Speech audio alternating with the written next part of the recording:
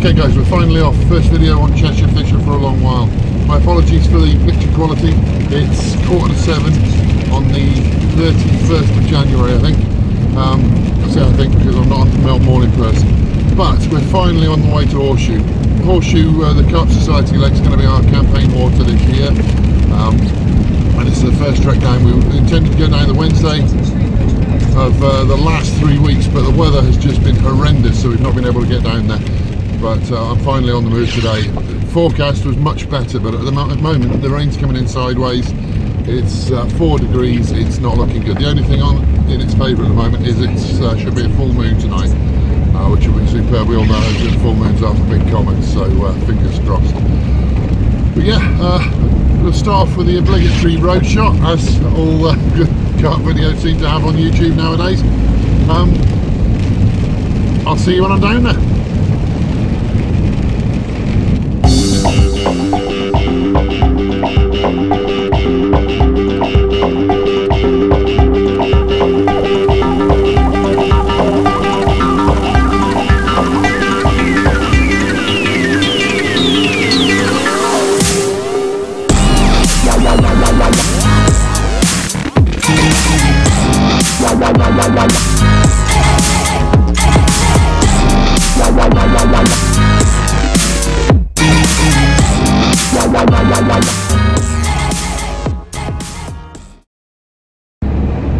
Well, the journey so far has been interesting. It's now 9 o'clock. I'm still about an hour away from the destination, from the lake. It's M5, M6, always a problem.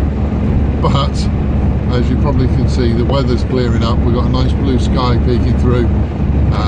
The rain stopped. So from a weather point of view, from a fishing point of view, all looking good. Let's hope I get there sometime before Christmas.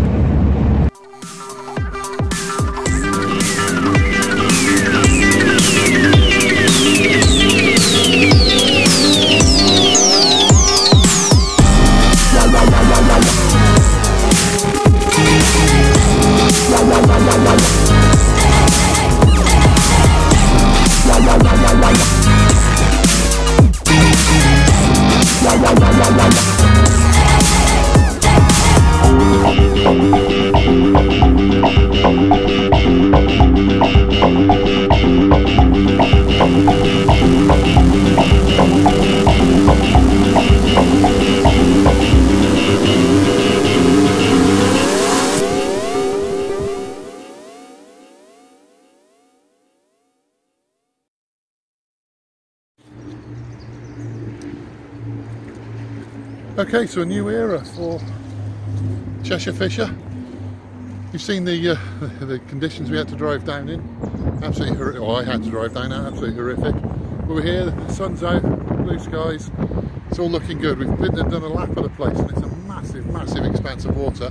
But I think we're going to plump for peg 20, a nice double swim for the night. It really is just a shot in the dark. We haven't seen any fish, so we're going with our gut feeling. There's nice margin spots and there's nice open water in front of it on the road back on winter day. So get the kit out and I'll speak to you later. So we're finally set up. I've got all 3 rods in, fishing out of pegs 23 and 24 because of the time of the year and because we've now got the annual permits. We can both fish 3 rods out of these because they're single pegs. So we're not really sure what we're aiming at, and because certainly for me it's just a 24-hour, I'm just going with PVA bags, a combination of wafters, tipped bottom baits and pop-ups on each of the rods. Apparently there's a clear spot over in that direction. I think it's around about, where are we, here, at 18 wraps. So I fired a single out towards that, and then the left 2 are one towards the tall tree in the middle there, one towards the end of the houses, with PVA bags, crushed krill boilies, with a pink wafter and a pink pop-up over the top of them. So fingers crossed, we'll see what we can do. The theory being the middle one and the left one are in a PVA bag, a solid PVA bag, which I'm hoping has settled on top of the silkweed. and when that all melts away, that will just sit nicely presented just slightly above the weed. Hopefully, I stopped them on the cast, so hopefully they won't have punched their way down through the water and into the weed. I guess we'll never know unless I get a fish on. So yeah, 24 hours, that's the plan. That's my view. Absolutely gorgeous.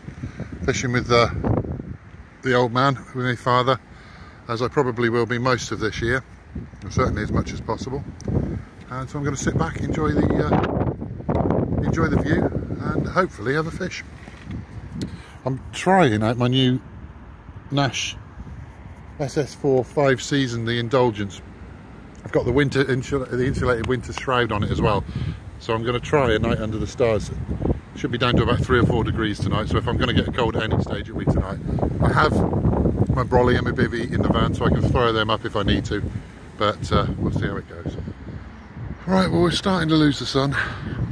We've not seen the sign of a fish so far, but it's not too surprising at this time of the year. The scenery is absolutely gorgeous. The winter colours are as you would expect. Traffic noise is a bit, and we're on the road bank, so you can't really be complaining about the traffic noise, but it's there constantly. You soon phase it out. It should be, I think it's pretty much a full moon this evening, so the big commons hopefully will be on the prowl, and if we were to land anything, I guess it's going to be in its full winter colour, so it'll be absolutely stunning. But fingers crossed. Like I see, you can see down there my bed chair with its winter shroud. I'm going to try that tonight. If I get too cold or it starts peeing down, I can always whack me brolly over the top. But yeah, that's where we're up to with that. But it's pretty cold. I think the best it got to was about 6 degrees during the day, and it's supposed to go down to about 3 overnight. So yeah, we'll wait and see what happens. Hopefully I'll have something to show you later. Well, my dinner's done. I had a pasta and a spicy arrabbiata sauce, and I've got to say, when you're out in these temperatures, you've got to put fuel on the fire. You've got to give your body something to keep yourself warm with. I feel so much better now. I was a little bit chilly beforehand, but yeah, absolutely toasty now, which is superb. I may well look at having something just before bed to keep me warm while I'm sleeping, but yeah, that was good. This is what we're faced with at the moment. Back again. I said I'd stop talking, but anyone that asks me why I come fishing, the fishing is good obviously, but just to be out and watch that full moon rise over the back there is absolutely gorgeous. And for obviously you fishermen that are watching, we're into big common territory with a moon like that, aren't we? So fingers crossed, let's see how it goes. Okay, so I said I'm going to sleep under the stars tonight, underneath my winter shroud. The insulation's superb. I've been in this for about, it was frosty as you can see, it's frozen on the outside. It was frozen like this when I got in. I've been in it probably about an hour now, and it's still frozen on the outside.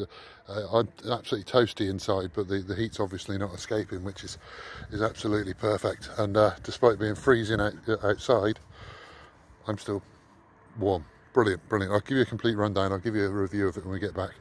The reason I'm up and out of my pit is my right hand rod. I just had a screaming, what I can only imagine was a line bite. There have been pike going backwards and forwards earlier on in the evening, so I can only imagine one of them's hit the line, or something that's been chasing has hit my line. I'm fishing slack line, so they're going down away in the margins. But anyway, I better climb back into my pit, get warm, because it's bloody cold out here, and see where we go. Like I said, I'll give you a rundown of the new bed sleep system in the morning.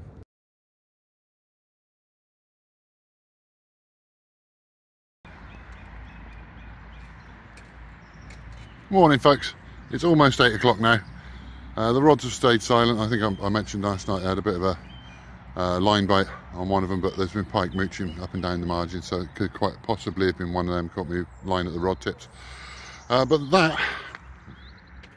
is the aftermath. It was cold. I was boiling. I was absolutely toasty in there, but you can see how cold it was. The bag's frozen solid. It's well, more to the point, the shroud is frozen solid. I'll just take you through it. This is the Nash SS4 5 season So it's a 4-leg, 5-season with an overwrap. I've gone for the wideboy as well because of my size, but with the winter overwrap. This is the winter overwrap. As you can see, it's waterproof, it's further insulated, it freezes. And then I've got both of the duvets on, both the duvet skins, which, as you can see, are fleecy on side with a baffle on the side. Then you've got the mattress, and underneath that we've got the cover over the air mesh. So hopefully you can see that, so you don't get the airflow in and out, which at this time of the year is just a killer. You're able to zip yourself in there and nicely warm up all the airspace inside. And my pillow, well, you can see where my head's been, and it's just frozen right the way around the outside. So any moisture from me breathing out or from the air, because that was pretty much the only bit that was exposed once the shroud was over, has just frozen on the surfaces. Couldn't recommend this highly enough. It was, like I say, I was absolutely boiling. Didn't bother with the bivvy. I wanted to give it a try, and that's the result. One toasty one-person inside, one frozen shroud and pillow outside. Okay, so as I've mentioned, I focused on the insulating properties of the SS4. The comfort is what most people are going to be interested in, I guess, and it's got lumbar support, it's got a really nice comfortable mattress. The 4 legs really make a difference for me. The extra support that you've got for the leg end of the bed is superb. And also I've had an SS4 for years. I've had one of the originals, which is absolutely belting. I loved it to bits. It was just time for an update, but that was the 3-leg and the legs were also quite short on it. Whereas they've gone for a longer leg now, and it really can. I mean, I'm 6'6", and I can sit on it quite comfortably and get myself out of it quite comfortably without having to crouch. It's quite sizable. It's quite impressive. So if you're thinking about getting a bed chair, have a look at this for sure. It's an absolute belter. Really supportive, really warm, really insulating. If you do any winter fishing, go for the winter shroud as well. It's not cheap, but you absolutely get what you pay for. Well worth it. What a morning, what a sunrise. That's right in my face now, so if I'm squinting into the camera in a second, I do apologise. Let's see how it goes. Okay folks, so rapidly approaching the end of my first session on Horseshoe.